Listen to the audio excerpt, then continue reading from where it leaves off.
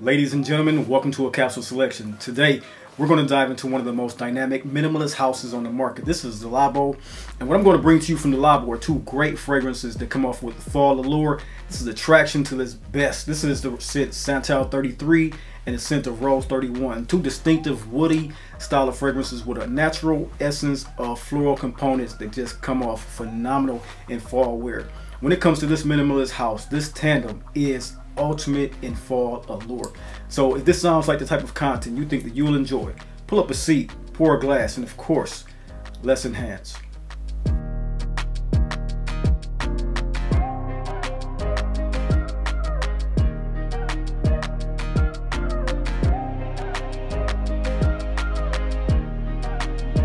Ladies and gentlemen, welcome to the Dry Down, the lifestyle channel where we as enthusiasts aspire to enhance and elevate our olfactive sensory experiences through the understanding of the different aromas, facets, and nuances of scent, cigars, and wines. I'm your host, Chris. Welcome to today's experience. Today, I thought it'd be a great idea to just tap into one of my favorite houses on the market when it comes to minimalists, and the way that they create and build their fragrances is one that really captivated me early in my journey, and one that of two of these fragrances that I have in my collection of the four, I continue to repurchase and refill, so to speak. And these are the scent of Santal 33 and Rose 31. Beautifulest minimalist packaging. The scent profiles that come from these particular fragrances are phenomenal. First, I want to tap into what it is that Rose 31 has done for me and captivating me. Rose 31 is that very pointed, disturbing use of rose centifolia over a particular Rose de Messina. When I first got this fragrance, I was this was about 7-8 years ago. So this is one of those fragrances that really introduced me to breaking into masculinity of rose fragrances. Like I said, it was almost a disturbing juxtaposition as to what I was used to wearing. It was always those aquatics, so sweet warm aquatics, sweet cool aquatics, some spiciness, some leathery. But when it came to the rose, I had to be introduced to it, and this is the first fragrance that really broke me in to wearing rose fragrances because of the masculinity of the high-level ingredients of woody compounds using guaiac wood, cedar wood, and a spicy note of cumin.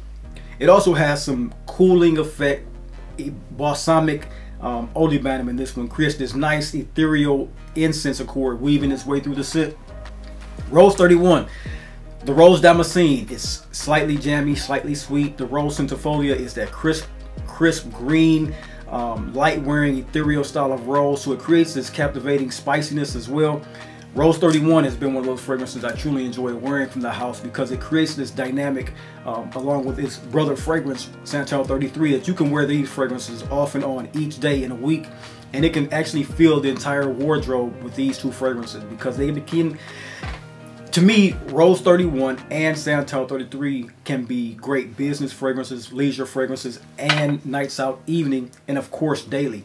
These are two fragrances that really do a thing for me. Now I have a decant of Thé Noir, which I enjoy in the fall as well, but it's more of a spring scent to me. And then I also have another 13, which is a spring summer fragrance to me. But the way that Rose 31, sexy, appealing, and then Santal 33 come off on my skin, they both have a similar woody component, but they go in deviating ways the way that they use them. One uses that heavy spice, Rose 31, and just going back and forth between these two fragrances, you see how I'm feeling just the excitement of about to put these on my skin. One is my scent of the day, which is Rose 31.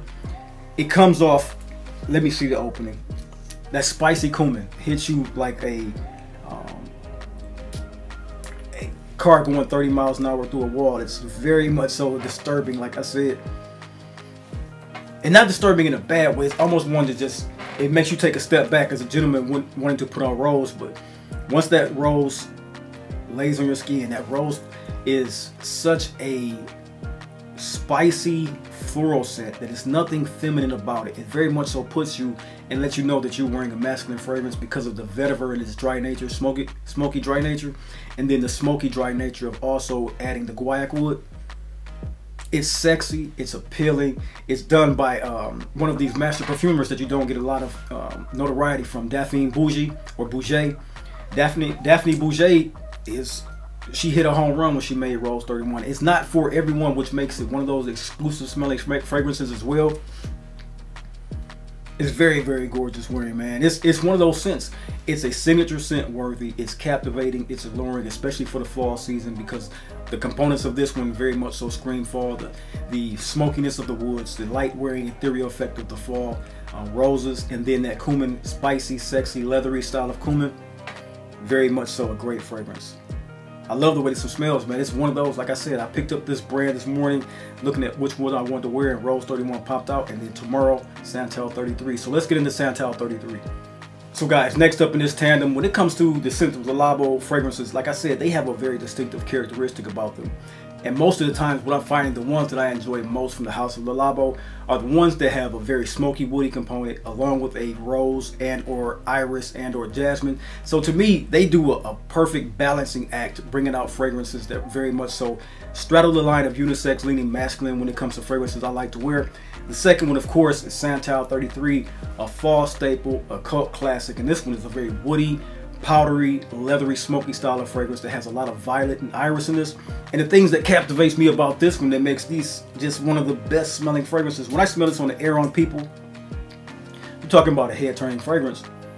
It's one, the freshness of the orris root along with the violet is just fantastic and phenomenal when it comes to Santal 33.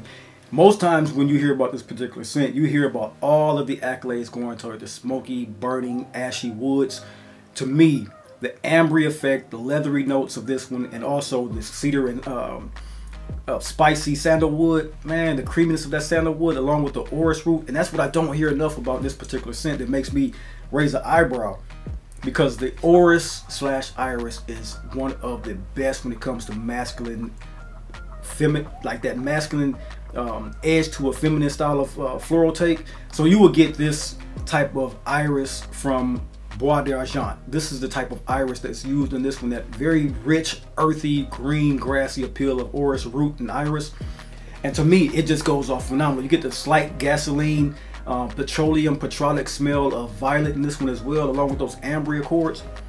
And it's a cult classic for a reason, man. Santal 33 is an eye-opening fragrance because of what it does and why it caught New York on fire. It has been the scent of New York for years. Just a refill after refill worthy bottle. And that's the thing too about these, while simplistic in their scent opening, and that's one thing, they don't smell as complex when they open. They smell great. They have all great openings. To me, the complexity comes the way that the perfumer has made the woodiness of each one of these fragrances. I'm talking about Rose 31 and Santal 33. The way that they were able to use the spiciness, the rose of 31, and then 33, the iris, orris, and woody compounds for that one. The woody notes of each of these fragrances is the most abrupt and intrusive into a wearer's fragrances, which makes them masculine leaning for me and will make me want to wear them. But they each have their own powdery nuance and floral aspect that makes it so much appealing to a feminine nose that they want to come around you, they want to smell you, they want to compliment everything that you have about these particular scents on. Rose 31 and Santal 33 are great fragrances from the labs of the Labo. The Labo has made these for years, and they just keep pumping out. This is one of the brands that's under a conglomerate that has not watered down their fragrances, in my opinion. Each time I've gotten a refill, they do smell the same. Quality juices. The price point is at the $220 range, was not as too much of a kill in the pocket when it comes to niche perfumery, and they're unique. That's the thing about it too. Sometimes, Santal 33 has got some followers on the market who want to kind of elaborate on the scent, but no one has really quite touched this perfectly, at least that I have smelled. So Santal 33, the perfect sandalwood fragrance with orris root, leather, some ambers in there, some warm, cozy spices that are in there. Very, very well tamed fragrance for the for the fall of 2024, along with its brother fragrance, Rose 31. Two perfectly done. Let's get a good picture of those together. Two of the most perfectly done tandem fragrances to wear throughout a week and just get one of the, have a perfume house on your skin for the week, man. And that's what I'm going to enjoy this week. I'm excited to bring both of these out and excited to bring this overview to you guys, man. Santal 33, a great, warm, spicy, orris root style of fragrance, and Rose 31 is a phenomenal rose, spiciness, masculine rose. Two phenomenal fragrances, man. I'm excited to bring this to you guys' attention today to get out for the fall season from the house of Labo. great fragrances, man.